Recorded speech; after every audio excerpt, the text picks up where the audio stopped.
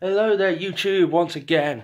Well now today I'm going to run through my care, the way I look after my bearded dragon. It's a little unorthodox, it's a little different to what other people. Some people like it, some people won't, but I'm going to explain why and all that sort of stuff.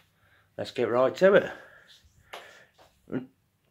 My cool rack, all my frogs and stuff in there. A couple of geckos, and down the bottom, all the way down there is... Now, first of all, there's the cushion. Now, the majority of the time, all the time, we just leave his door open.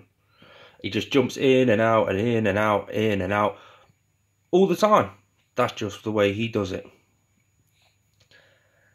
There he is, sat up the back there. It's getting late, it's close to lights off time, so he's getting ready for bed. But yeah, some people have probably already spotted a lot of things they don't like about this setup. Let me talk you through it. Firstly, 10.0 strip UVB bulb. Gets changed about every 6 months or so. Normally about every 5 months, but 6 months or so. Now the background, I made it myself. Polystyrene. I think the Americans call it styrofoam. Load of tile grout. Loads of paint. Mod Podge, which is like a sealant. We managed to fit in a few gauges in and about various places. There's an electronic one down there. Here he is again. Made this whole stand as well. You can see down here, it's got big feet on the bottom, so it ain't gonna wobble anywhere. Oh, he's looking around. Hello, mister. Hello, mister. His sexy legs hanging down. It's got a log over there. That's what one he basks on. Now, salad bowl, covered in calcium, as per usual, really. Thermostat probe up there. Bit of a plant there, just because sometimes he sleeps across there. Now, first problem everyone's probably noticed, loose substrate. Well, there's a reason behind it. We did put him on tile to start with, but he's been kept on sand his entire life. And then when we got him as a rescue, you can see his claws just go straight down, no gentle curve, no nothing. You see a little white knuckle if it focuses, the little white piece there is the extra added bit. Now, that's because he's been kept on sand, he's been dead soft, so his toe goes straight across and then straight down for the claw, and it was hurting his feet. So we put him on this, it seems to be working just fine for him. He's happy as Larry. I don't know how happy Larry is, but he's happy. He loves it. Fully custom made, Viv. That bar in the middle, that's just to add a bit of strength to add for the other two little 3-foot Vivs on the top. And then the next thing people are not going to like is the bulbs.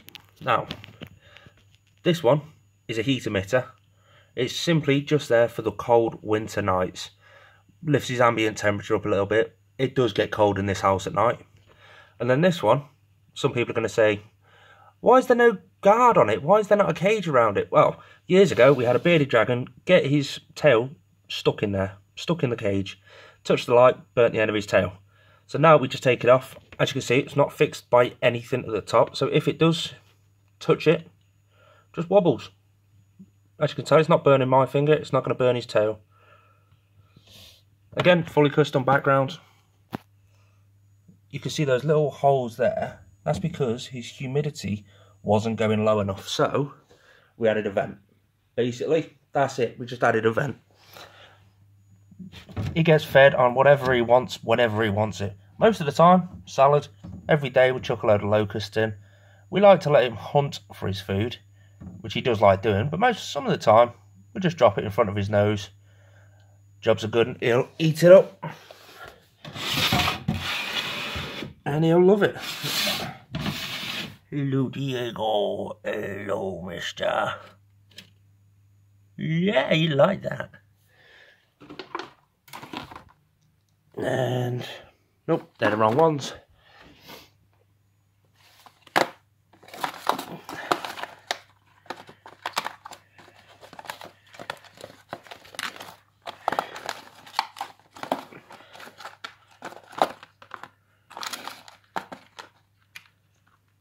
And Escaping locusts.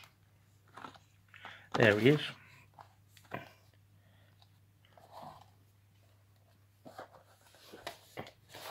And normally we have a cricket keeper to dust his locusts in. Today, just a cup with a bit of calcium powder in the bottom of it. Bit dusted. Drop it straight in front of his face. Oh.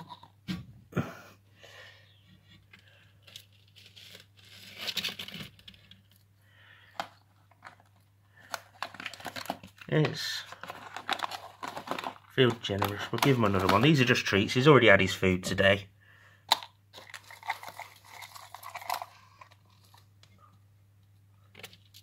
Boom, straight out the cup.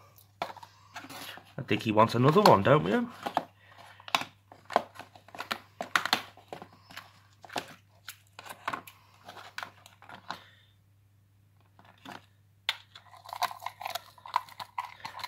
And straight in front of his face. Dump. Both. Got it. Another one. There you go, mate. Must admit, he does like his locusts. But he's a happy little chappy, ain't you, matey? Never had a problem with him. We did go for a stage about 6 months ago where he wouldn't eat salad. He just refused to eat the salad. Turned his ambient temperature up, as you can see. 29.4. It was on 28. That seems to have done the trick. He smashes everything every time now. And it looks like he's going to fall off because he's a plonker. Right, Diego, say goodnight. Night-night, everybody. Night-night. As you can tell, there was no water dish in there. For some reason, he doesn't drink out of a water dish or anything like that. Well, not for some reason, it's fairly obvious. Every time I give him a bath, he'll have a bit of a drink then. That does it. He gets his moisture from all the locusts, the crickets. Every now and then we'll give him waxworms as a treat. But that's only a treat. He gets 3 or 4 a month, if that. And he loves his salad. But that's Diego.